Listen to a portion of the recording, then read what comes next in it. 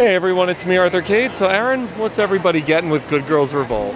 I mean, you're getting a fantastic show with some incredibly strong female characters, and the fight for feminism and love lives and friendships. It's great. I'm so proud to be part of it. I can't even, words can't say. How relevant is this to today? Isn't it crazy? I mean, it's crazy. It's crazy and a little bit horrifying to me, because I feel like we like to think that we've come so far, and it's really just made me aware that that fight is not done yet.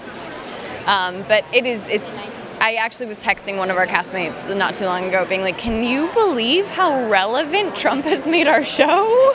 Well, he's good for one thing, right? I guess so, yeah. I mean, like, if it was like, take out the irrelevant and no Trump, I would take that, but we're here, so we might as well take what we can from it.